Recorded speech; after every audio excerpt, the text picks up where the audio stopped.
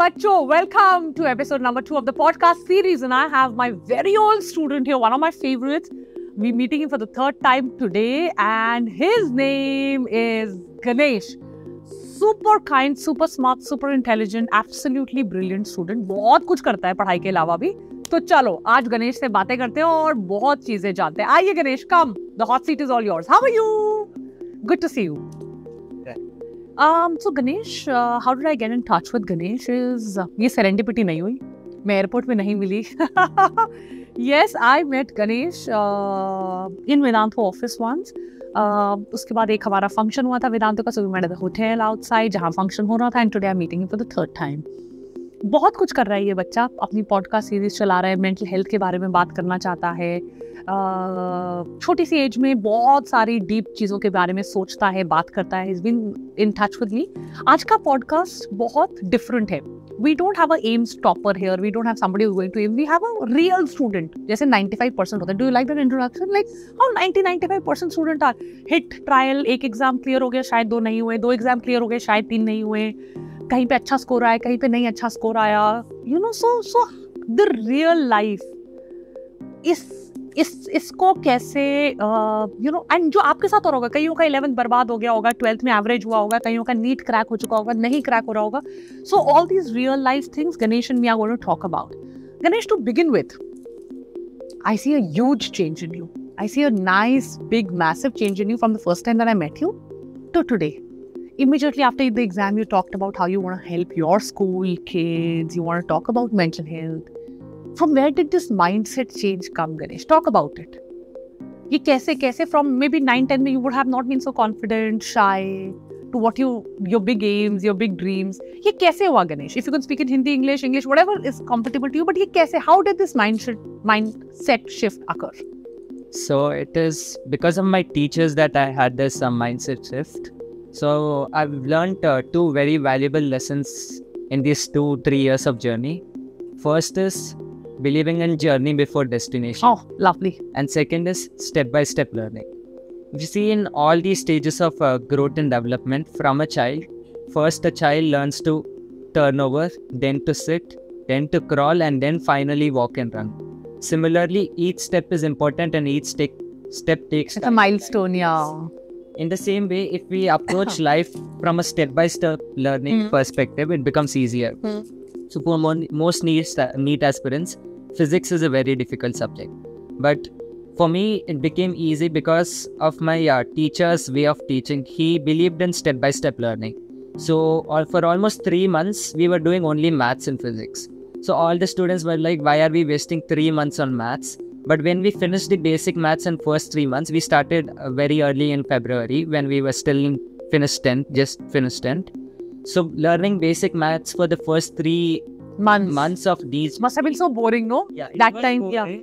But after when we started approaching physics, most students fear maths and physics. But now we didn't have that fear of maths anymore. That was because we started. And this happened in Vedanto. Yes, this happened in Vedanto. And then we started with kinematics and as the physics goes. So in the step-by-step learning, when you focus on one task at a time, it becomes easier when you finally collect all the tasks together. And one more very big goal and very big learning that I have had from Vedanto is journey before destination. If you see, the process is where the thing happens. It is the beauty of the process and not the goal. Most of us, we start focusing on the goal, but it is the process that is beautiful. So there's this story that our teacher once told us. So there was a boy who was very fascinated by the butterfly he saw in his garden. So he asked his mother for a butterfly. His mother bought him a caterpillar. Correct. And she asked him, you take care of this and soon it will turn into the beautiful butterfly which you asked. So he started taking care of it. Soon it turned out into a cocoon and it started growing. And one day he saw a slight crack on the cocoon. So on seeing that, he gets really impatient and he cuts the cocoon so that the butterfly could come out fast. But when the butterfly came out, it was very ugly and with a broken leg. Here, the boy wanted a beautiful butterfly, but it was not at all like he expected because a process was skipped. NEET is not a shortcut or it is not an overnight success. It is a 2-year long process and each step is very important during the NEET journey. Correct. So we have to realize one thing, it is the beauty in the process and not in the goal. So this way we started enjoying learning and enjoying learning physics on focusing on the process rather than the... I'll tell you a story here. I'm so tempted to tell you something. So I was the first person to join Vedanta in the bio team. There was nobody. Zero. Nobody. Nobody means nobody. They were founders. And I was the first person to join the bio team. Koi nahi tha. No teacher. No subject matter expert. No DTP. No one. You know how I started? So our business team used to give us phone numbers. And before that, I was a center head of 5 centers before I joined Vedanta. And we had some 4,000 or 5,000 students. So when I came here, they used to give me numbers. आज के ये 5 number है. 5 number पे I used to call. कौन बोल रहा है? आपका नाम क्या है? Then they used to sometimes cut the call, sometimes receive the call. आपके बच्चे का नाम क्या है? अच्छा बच्चा. My first student which I taught in Vedantu was an 8th standard student. And I used to teach NEET center head 5 centers. 8th standard when you talk about the journey. And I taught her for 3-4 months. I used to call her in the morning, आज हम क्या पढ़ेंगे? She used to tell me what she used to sing. Then I used to prepare slides for her. Then I used to teach her. Devanshi was her name. I still remember. 2015, 15 types. That is 1-to-1. I did that for 1.5 years. Which I got so frustrated. My salary was 8,000-10,000 rupees. I was so frustrated. I said, hey Bhagavan, where have you put me? What is Vedantu? Where am I teaching one child? What am I doing in life? Then from there, we made a batch. 1-to-many. This was 1-to-1. 1-to-1, I had some 6-7 students. Full day I used to teach. Morning 7 to 8, one child. 9 to 10, another child. 10 to 11, another child. After teaching 7-8 hours like this, I used to get only 12,000-13,000 rupees because every child used to get like 200-300 rupees per hour. Imagine. Then we made 1-to-many. Then finally I said, thank God, I told Anand Vamsi Pulkit. I said, ऐसा तो ना हो पाएगा भाई. एक बच्चे को पढ़ा रही हूँ, इतनी जान लगती है, पूरा गला फट जाता है मेरा सुबह से लेके शाम तक. One child and I'm sitting and explaining. Then we made a batch. First batch was 18 students, 1-8. 2017, I'm telling you. First batch. I used to make slides. I used to take parent-teacher meeting. I used to call. I used to do everything. That wave book you see, where teachers load. I don't know, wave book ka 100th version purana. We used to load on our own and make slides. That was 1-to-many. Then first webinar started. Then that small batch became 30, 40, 50.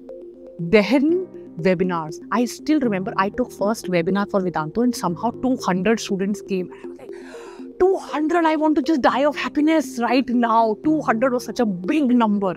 And Pulkit sir was standing outside. I went out and Pulkit sir, in my webinar, 200 students. This was also 4 years ago, before pandemic, I'm telling you. Then we started YouTube channel. Then I was in Assam. I used to take 1 or 2 record channel. Internet was so bad. We never used to take live. Then I used to upload it in 3 hours. Sitting. There was a software called Screencast-O-Matic which Vedanta had taken for me. We used to record. Oh God. Then before the pandemic, 2018-19, we started YouTube channel. First 5,000, 10,000, 15,000, 20,000 to lakhs today. Right? So like also like a lot of people ask me that why don't you leave Vedanta? Why don't you do this journey has been so precious, has been so priceless and so beautiful. And the ownership that I get that this is mine. We've done it. It's just so fabulous. So I totally believe you when you say it's a journey. Yeah, as biology people, you and me here sitting here, we have many examples to prove this. You see, cancer spends 80% of its life undetectable, but then invades the body within months. Correct. Similarly, bamboo, if you see, for the first 5 years, it's underground building its root system.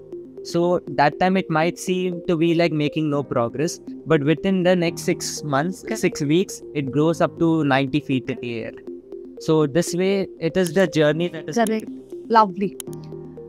What do you learn from failure? So, you must have had some story where you felt that you are a failure, or the world must have told you that tumse na ho paega.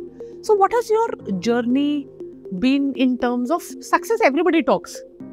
But in terms of those students who have not been able to do it this year, or who feel that they've not been able to do it, tell us that failure story. Or what has it taught you? Yeah. I think the society and we are all told to avoid failure. Failure is one word we are taught. Absolutely. 100%. Yes. So, but I think without failure, there is no success at all. I think it was 2 years back, I didn't clear KVPY. I had missed my NTSC also by 1 mark, and that was the last year of KVPY. It stopped after that. So I couldn't give KVPY again in my life also. So I was thinking I'm a loser. I couldn't do anything more. And that is when our teacher walked into the class of 50 students that day. He took out a 100 rupee note in his hands. He asked it, how many of you guys want this note? Naturally, all of them said yes. Then he folded the note and still asked again, how many of you want this? Yet again, all 50 hands went up.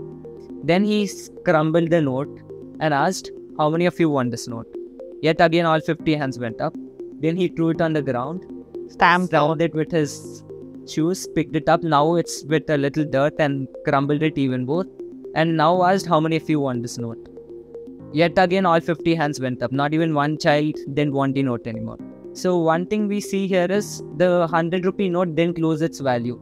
In the same way, no matter how much life will crumble us, life will squeeze us, we are not gonna lose our value. Correct. We are not defined by our successes or the gold medals we achieve. We are who we are. Yeah, we are who we are. And if you talk about failure, I think we all know two people whom we know them by their failures itself. So this first lady was diagnosed with clinical depression. Her marriage had fell apart. She had a child and was jobless. She was on a 4-hour delayed journey from Manchester to England. And that is when she had got this idea. Let me write a book about a wizard. J.K. Rowling. I started writing this. See, without me telling the name, you all guessed it. It was J.K. Rowling. So after finishing the book, she took it to 12. Oh my God, yes. And she was rejected by all of them. Yes. So after taking it to 12 publishers and getting rejected, and then she became J.K. Rowling. Who she is. We all know Harry Potter. So failure is something which will come before success. And the second one, if you know, his first company had been crumbled. He was a Harvard dropout, and the demo of his first company when he was giving didn't even work. But he went on to build Microsoft, Bill Gates. Yes. Yeah. So, yes. Whatever, before achieving success, whatever we envision for ourselves, we end up achieving far more than that. We have to start embracing failure. I think one thing our society does bad is we don't talk about failure. We only talk about success after we done. But what we all know is the work we had put in these 2 years of NEET. That is the thing that is leading to success. It is not the overnight NEET result that comes that has led to the... How well said. How well said. How well said. You look very confident. You speak very well. But I'm sure, Ganesh, at some time you had a lot of self-doubt. You used to feel like, I don't want to use the word loser. It's a very serious word. But kabhi to aapko bhi laga hoga yaar. Yes. So how did you overcome self-doubt? What did you do to overcome? And it's a very, like, I have self-doubt. Right? There are so many. And that's the reason, I'll tell you something very honestly. That's the reason I stopped seeking validation. आज की date में I don't seek validation. I don't use cuss words, पर मुझे फर्क ही नहीं पड़ता कि कोई मेरे बारे में क्या सोच रहा है या क्या बोल रहा है. I've stopped seeking validation. I want to get fit because I want to be strong. I don't want to get fit because I want to look a certain way. Right? And whatever I do, because validation, जब भी आप सीख करते हो ना, दुनिया मुझे अच्छा बोले, ये मुझे अच्छा बोले, वो मुझे अच्छा बोले, you are in your heart of heart growing self-doubt, because then you're always doubtful of who you are and you want others to validate you. And that took me adulthood to realize that we all have self-doubt. Aajkal kids are very smart, but all my teenage years were full of self-doubt. I had curly hair. That time curly hair was like, oh my God, such a big thing. I was very tall in my class. So I was full of self-doubt, which took me a lot of unlearning. How did you have self-doubt and how did you cope with it? Yeah. I think we are all living 2 lives. One is the life we want for ourselves, and one is the life we think others want for ourselves. And we get stuck in between these 2 lives. Yeah. So during the NEET journey, all my friends had left me alone because I couldn't attend parties. And yes, we've talked about it. Yes, yes, tell us. And then I spoke to you about Rohani ma'am. So that time, Rohani ma'am is my biology teacher at Vedantum. So she told, it's okay if your friends left you, I will be your best friend from today. And if you see, my entire batch will call me and Rohani ma'am as the Tom and Jerry of the class. Really? The class wouldn't start without us fighting. And the beautiful relation I had with my teacher. So even your teachers can become your best friends sometimes. Yeah. And it is my teachers that made me realize that I was worthful. So right now I'm speaking very confidently, but if I go down 4 years back, I had an English teacher at school, I think. I hated my voice. I was like, I would sound very bad at the mic. Nobody would want to listen to me.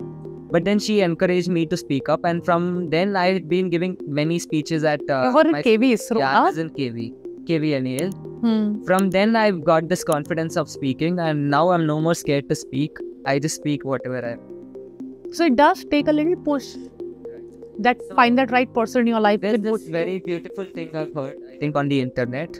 A bottle of water is 20 rupees at the supermarket. The same bottle of water is 50 rupees at the restaurant, 100 rupees at the movie theater, and 200 rupees at the airport. So here, if you see, it's the same bottle of water, but what changes its value is its location. So next time you feel you're worthless, remember you're maybe just at the wrong place. Oh yeah, lovely, how nice. Okay, I'll come to one last question. Everybody gives gyan, and there's so much of it on internet. Ye karo, ye karo, ye karo, ye karo, ye karo, ye karo. Kya na karo? What is it that kids should not do? What is it that kids should avoid during NEET preparation, according to you? Kya na kar? So I think, how many of you spend your time multitasking? Most of us spend our time multitasking. I'm also guilty here. But studies show that only 2% of the world can actually multitask. And जब हम ये सुनते हैं, yeah, इसमें मैं हूँ. I mean, it's 2%. Most of us. But the truth is, you are not. And I'm also not. So the first thing we have to accept is we cannot multitask. Yeah. Most of us, including me as students, while doing physics, we think about that chemistry question there. While doing the biology, 100% with you on this question physics mein nahi hua. Yes. We start thinking about things which we are not doing at the present moment. So if we start living at the present moment and focus on the task you are doing right now, you are more close to achieving success. So till 12th standard, I was also multitasking. But then I slowly learned to focus on the goal I am doing right now and living at the present moment instead of thinking the past or future. So that is one thing I want all the NEET aspirants or any students to avoid. How long did it take you to be mindful? It took almost 1 year. I wasted 1 year multitasking. I would do physics, chemistry simultaneously. Both are maths hi hai to chalega. Then I would start drawing a biology diagram and think about some question I got wrong in the test. So it is very important that we start living in the present moment. And it will take time. Any habit takes time to develop. But when we keep coming and showing up every day, you will eventually develop it. So we don't rise to the level of our goals. Instead, we fall to the level of our systems. Yes, and a habit. So the more we focus on our habits and building day-to-day tasks, the more successful we become. Yeah. So there are 2 books I would want you to read here which changed my entire perspective on this. One is Deep Work. So there's a book called Deep Work. If you can read it, it's very nice. It talks about how you should take out some time every day to do the most important work. It's called Deep Work. Very, very nice book. And one is Atomic Habits. Phenomenal. Yes. Very, very nice. So Atomic Habits, very good how to set up habits, cues and things like that. Super amazing. आप किसी page में बहुत simple लिखी हैं दोनों book. You must read Deep Work and you must read Atomic Habits. Thank you so much, Ganesh. It was a pleasure. It was a pleasure having you. So that's all from today. Wait for the next episode. Coming soon. Take care.